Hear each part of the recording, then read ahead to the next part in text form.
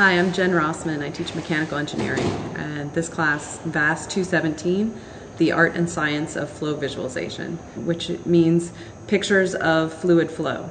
And I use those all the time in my research to explain, why fluid swirling around in your artery in a certain way might mean that you're going to have atherosclerosis in that spot, or why the wake behind a wiffle ball tells you whether it's going to zig or zag when you throw it a certain way. The idea behind the VAS program are bringing what we consider two very different fields together. And in this case, it's science and art. This is sort of an outreach that we did, a mutual outreach, where first an engineer, me, reached out to Karina, an artist, and we decided to then reach out together to students and try to hook them into thinking and looking at the world the way both of us do, which has some differences but also some commonalities. Well, this photograph was taken in class. We were experimenting with buoyancy.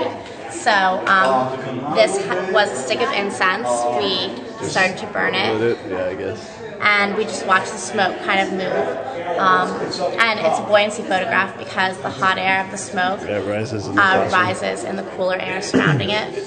So we used a short depth of field and a fast shutter speed to kind of capture that really sharp edge and then that kind of faded smoke in the background. And we kind of photoshopped it to sharpen up the image and bring out the color of the smoke. What happened for the students is that we met every week in a lab room in the basement of the engineering building, a place many of them had never ventured before, and they were surrounded by equipment that by the end of the semester they were comfortable using and interpreting and understanding how this equipment and the equations on these chalkboards were a way of looking at the world and figuring out what was true and real in the world. I took this class because it had a photography aspect to it and I really enjoyed taking pictures.